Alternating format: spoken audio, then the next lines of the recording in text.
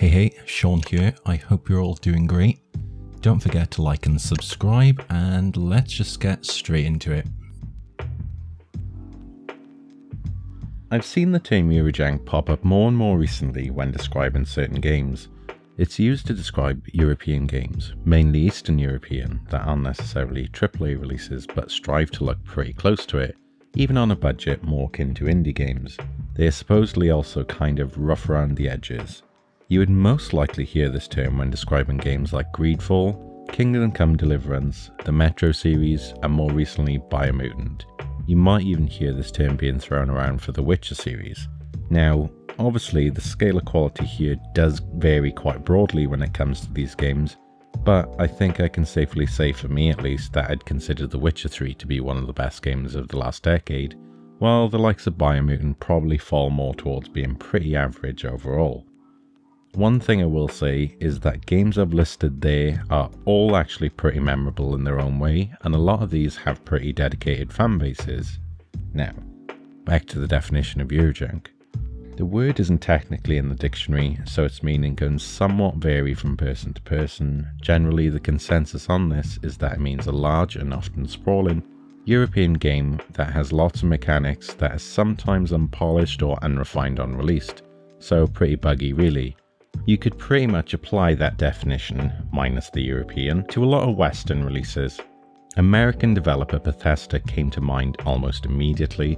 The Fallout and Elder Scrolls series are some of the wonkiest AAA games around, although they are still generally well received on release and loved by many. You don't hear terms like Eurojank, so with that said, it does feel a little strange to have a term for these Eastern European releases that show signs of ambition beyond their means. It sounds a little patronising, though I suppose the most important thing is whether the term Eurojank gives a positive or negative reception when used to describe a game. There isn't a massive amount of history to the word, but it does go back as far as the Stalker series and does originate in endearment. From my perspective, or at least how I see it's aged, when I see it being used in user reviews or comments, it's generally in a negative way more often than not.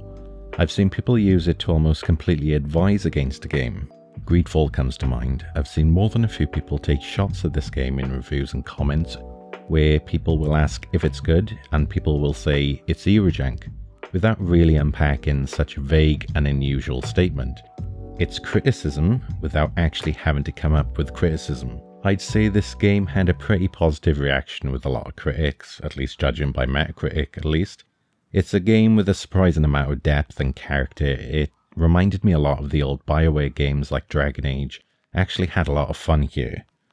Sure, it's not the most polished game in the world, but I'd be lying if I said it didn't put some AAA games to shame, especially if you were to look at what was accomplished on such a small budget, a small team size, and the development time.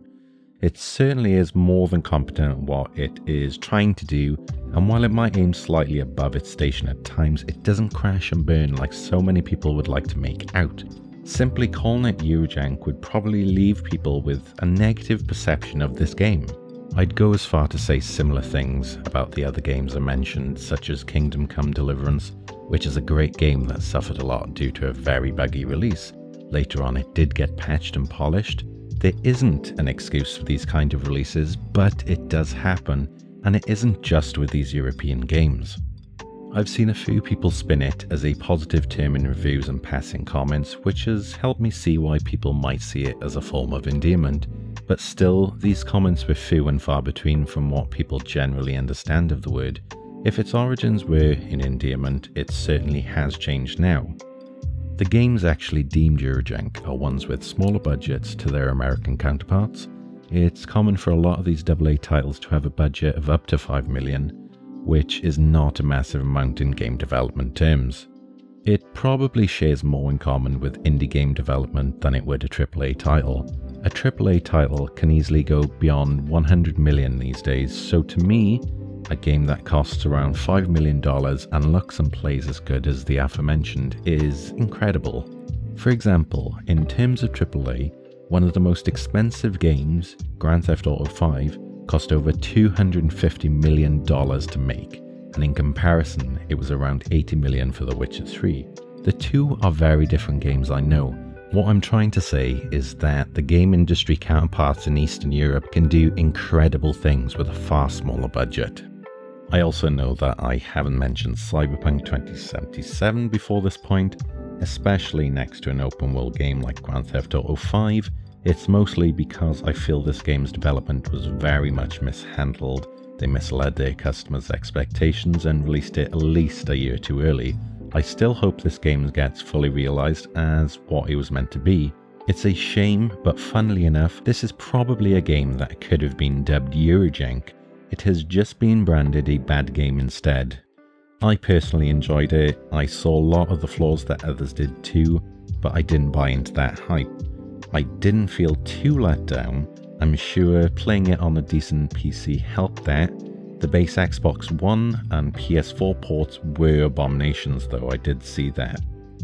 Back to my point, the criticism on the lower budgeted Eastern European releases I feel is far too harsh at times, and simply boiling down an entire team's work into a singular word like Eurojank sounds negative and reduces the game to its flaws.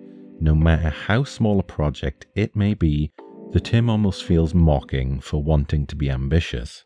No game developer, or any entertainment creator for that matter, should be discouraged from aiming higher. It completely disregards the things that it does well in their creation, and if we keep this attitude towards games, then game developers aren't going to want to take risks and try new things. We'll just end up getting the same old open world games that Ubisoft has been pumping out for the past 10 years. They're basically the same open world games, just in different skins. And anyway, what game released these days doesn't have some sort of rough edge to it on release? There's no excuse for it, it does suck. But it's absolutely not solely a European game problem though, rather a games industry issue as a whole. When you really dig into these games, you start to see that there's a lot of personality hiding beneath the surface. There are some really great games coming out from these developers who are clearly passionate about the games they make. That said, if you see or hear someone describe a game as Eurojank, do not be put off from trying it. You might be missing out on some pretty damn fine fun. And that is about it for today's video. Thank you all for watching and listening. Please like, subscribe, and let me know in the comments what your favourite European game is. I'll see you next time. Take care.